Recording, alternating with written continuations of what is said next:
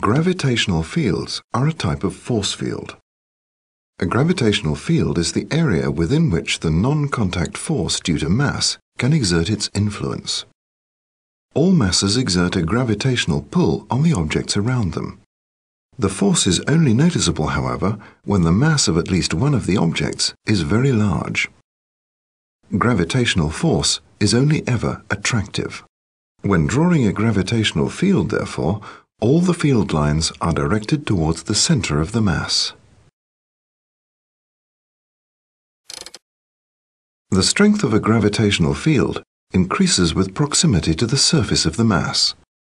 This is clear from the diagram on the previous screen, as the field lines are closer near the surface. In quantitative terms, gravitational field strength at a point is the gravitational force per unit mass acting at that point. The units of gravitational field strength are newtons per kilogram. This is dimensionally equivalent to meters per second per second.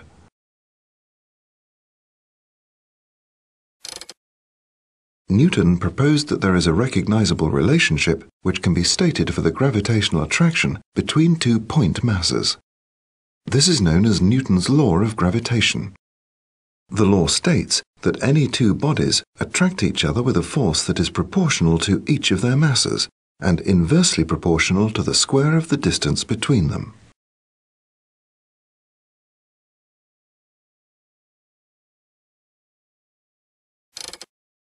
Because the force due to gravity is always attractive, it is common to denote this by placing a negative sign at the beginning of the formula. The value of the gravitational constant can be calculated using experimental data by rearranging the formula.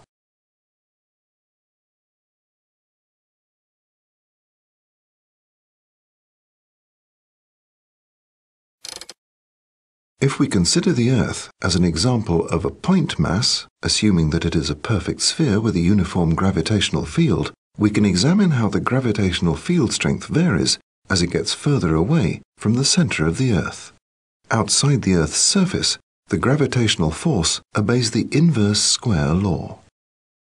Acceleration due to gravity is inversely proportional to the square of the distance from the center of the Earth. When discussing bodies falling close to the Earth's surface, we take g as a constant, as r doesn't vary very much. This value for g is approximate, given the minor changes of r around the Earth, and is known as the acceleration of free fall.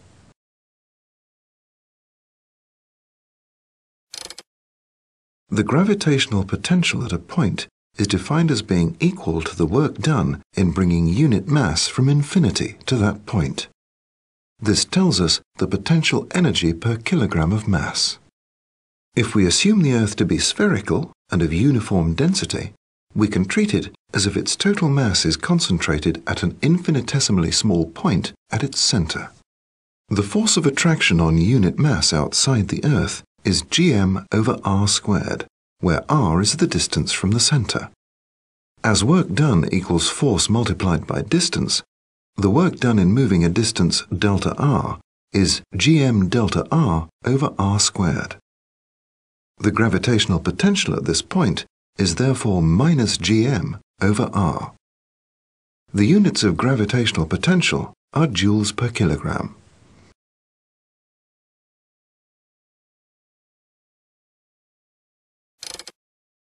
The potential energy of a mass at a point is equal to the gravitational potential at that point multiplied by the mass. The gradient of a graph of gravitational potential against distance is equal to the gravitational field strength at that point. Gravitational potential increases as the distance of the object from the mass increases.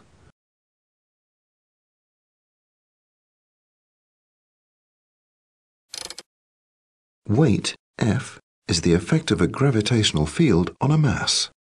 It is measured in newtons. Outside a spherical mass, all points at distance r from the center have the same gravitational potential. Effectively, all of these points lie on a sphere of radius r known as an equipotential surface.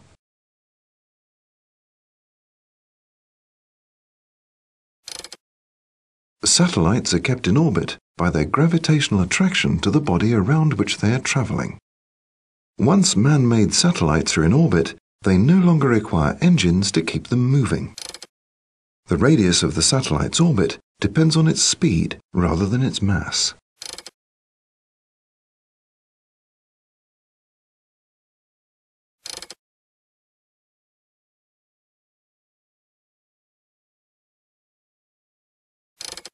It is possible to calculate the period of a body's orbit by using the formula velocity equals distance over time. It therefore makes sense that t equals s over v, or for a body moving with circular motion at constant speed, t equals 2 pi r over v.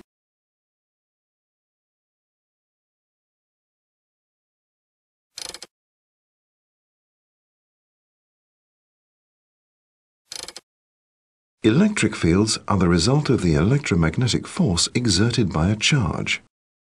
They are an example of a force field, and like gravitational fields, they can be represented by field lines. The area the field covers is the area within which the non-contact force of an electric current can exert its influence. The direction of the field lines is the direction in which a small positive charge would move if placed at that point. An electromagnetic force can only exist between two objects if they have charge.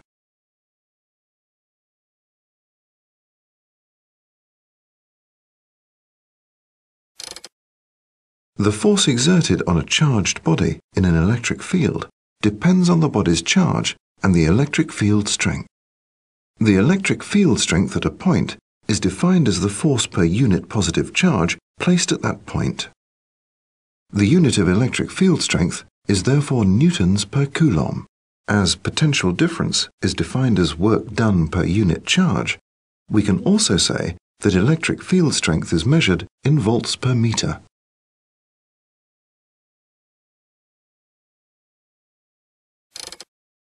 In 1785, Coulomb showed that the force between two point charges is proportional to each of the charges and inversely proportional to the square of the distance between them. This is known as Coulomb's law. The force exerted by an electrostatic charge can be attractive or repulsive, as there are two types of charge, positive and negative.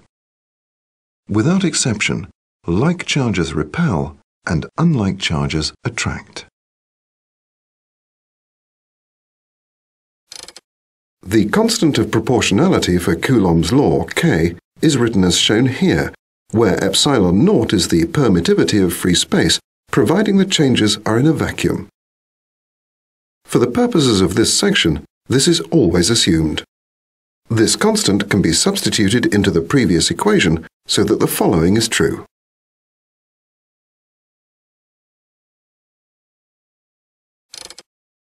If a small test charge, Q, is placed at distance r away from a point charge, Coulomb's law can be used to calculate the force acting on Q. As E equals F over Q, the electric field strength of a point charge in free space or air can also be calculated.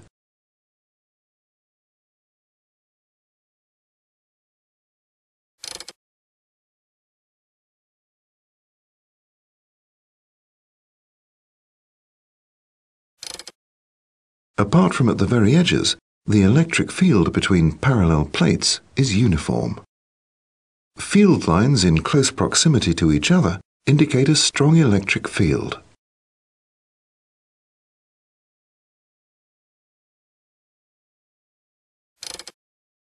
The electric potential of a point in an electric field is defined as the work done in bringing unit positive charge from infinity to that point. Electric potential is measured in joules per coulomb or volts. Electric potential can be positive or negative because forces due to charges can be attractive or repulsive.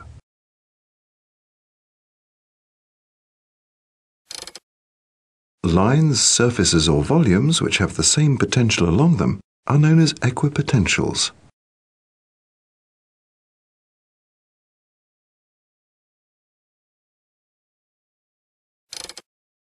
In a uniform electric field, the field strength is equal to the potential gradient at that point. This tells us that the electric field strength can also be measured in volts per meter.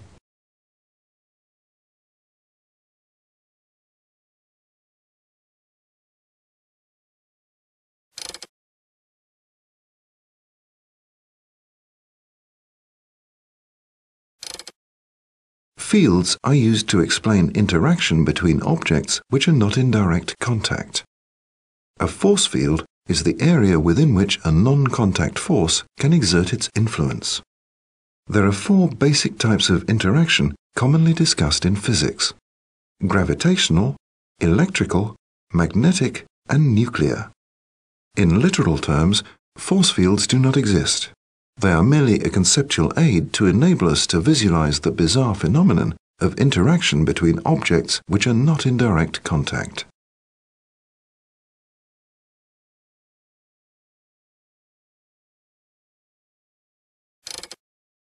The force of interaction between two similar objects is discussed in terms of field strength, and the energy is measured by the potential. Field strength and potential are concepts which are present when contemplating any type of force field. As a result, there are many points of similarity between electric and gravitational fields.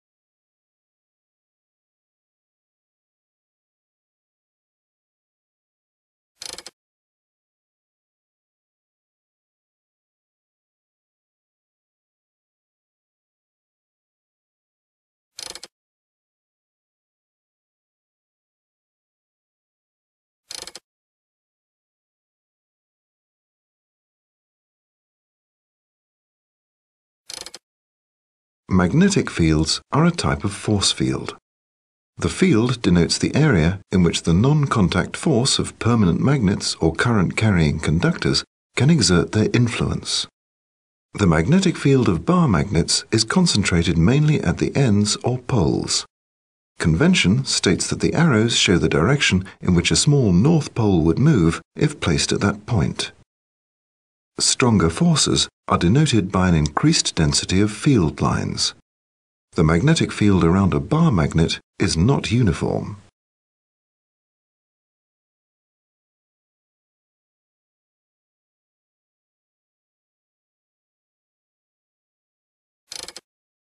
One cannot define magnetic field strength as force per unit magnetic pole, as is possible with gravitational or electric fields, because magnetic poles always exist in pairs.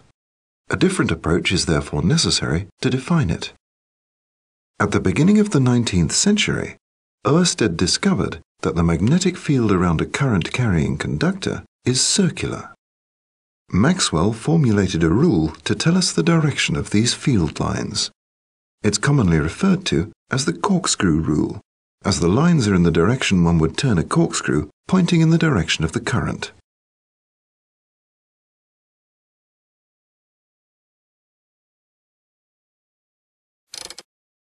Another way of remembering this direction is the right-hand grip rule. If the right hand is held so that the thumb follows the direction of the current, the tips of the fingers will point in the direction of the field lines around a current-carrying conductor.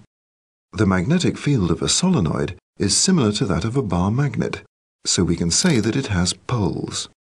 The current flows clockwise at the south pole and anti-clockwise at the north.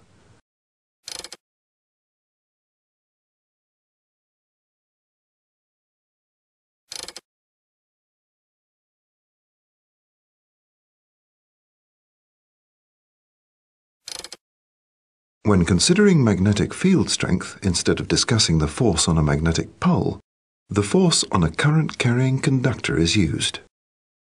When placed in a magnetic field, a current-carrying conductor experiences a force due to the interaction between the two magnetic fields. The force on a conductor is always perpendicular to the plane containing the conductor and the direction of the field in which it is placed. Quantitatively, magnetic field strength is called magnetic flux density. This tells us the force acting per unit current in a wire of unit length at right angles to the field. The unit of magnetic flux density is the Tesla.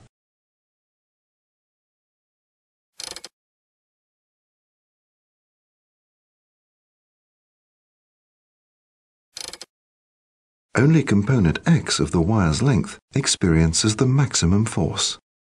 Basic trigonometry is used to calculate this length.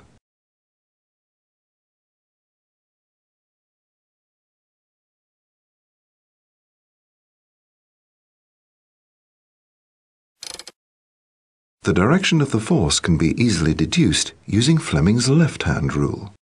If two of the fingers are lined up in the direction of the two quantities of which the direction is known, the direction of the third quantity is indicated by the remaining digit. It is important that the second finger is pointed in the direction of conventional rather than actual current.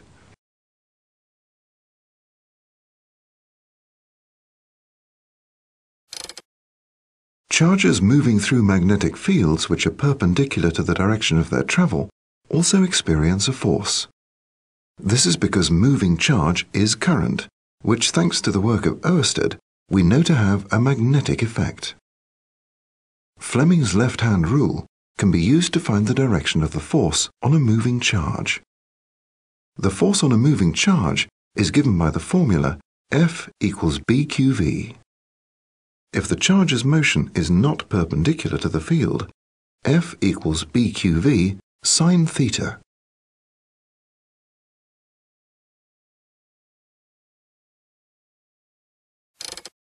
Because the force on a moving charge in a magnetic field is always perpendicular to the velocity, the charge will follow a circular path. The radius of the charge's circle can therefore be calculated using this formula.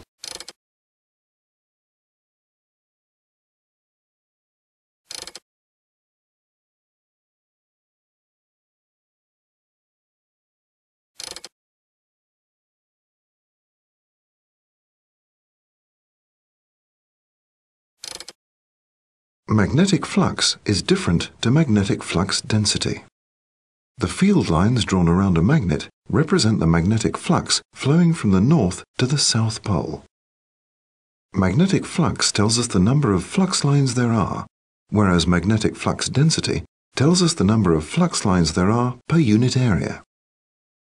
It is therefore valid to say that magnetic flux is the product of magnetic flux density and area when the flux is at 90 degrees to the area.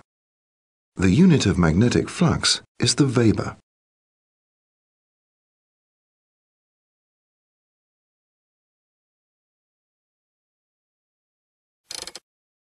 When a wire cuts across the flux lines of a magnet, the flux lines link it by flowing through it. This is known as flux linkage. Moving into or out of the field changes the flux linkage and induces a current. If a coil has more than one turn, the flux through the whole coil is equal to the sum of the flux of the individual turns.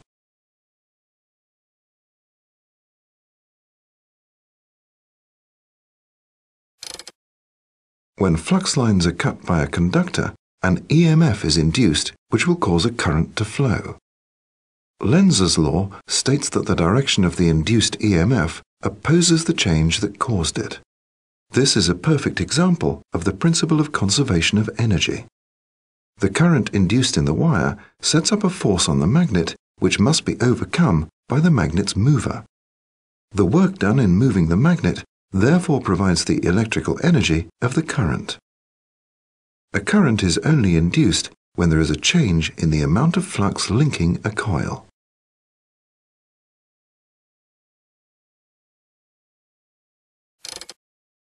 Because a conductor is not always part of a complete circuit, the induced current cannot always simply flow. Instead, the negative charge collects at one end of the conductor, leaving the other end positively charged. A potential difference has been established across the ends of the conductor, making it a source of electrical energy. We say that an EMF has been induced. An EMF is induced when flux lines are cut by a moving conductor.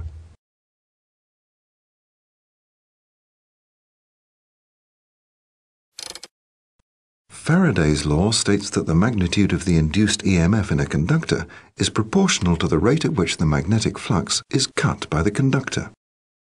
Factors which affect the magnitude of the induced EMF are the strength of the magnet, the number and proximity of the coils on the solenoid, and the speed with which the flux lines are cut. Increasing the magnitude of any or all of these factors will increase the magnitude of the induced EMF.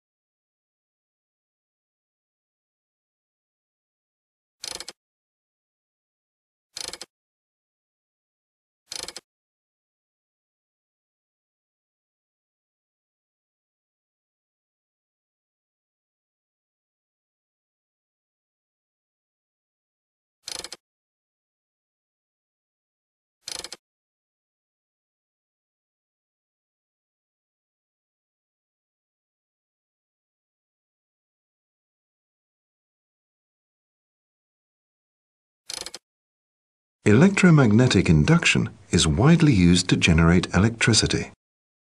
An AC generator is essentially a rectangular coil placed between the poles of a horseshoe magnet.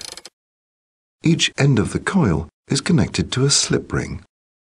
Contact brushes pressed against the slip rings ensure continuous contact between the alternator coil and the rest of the circuit.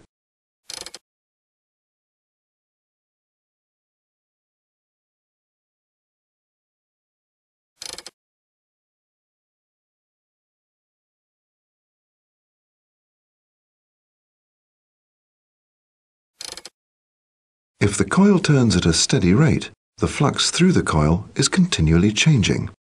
There is therefore an alternating EMF across the terminals. The induced EMF is at a peak when the sides of the coil cut right across the field lines, as in diagrams A and C.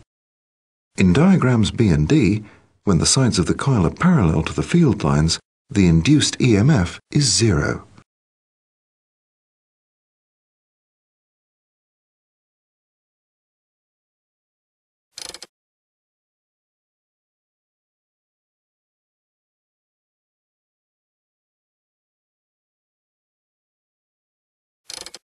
Apart from generation of electricity, there are many other applications of electromagnetic induction.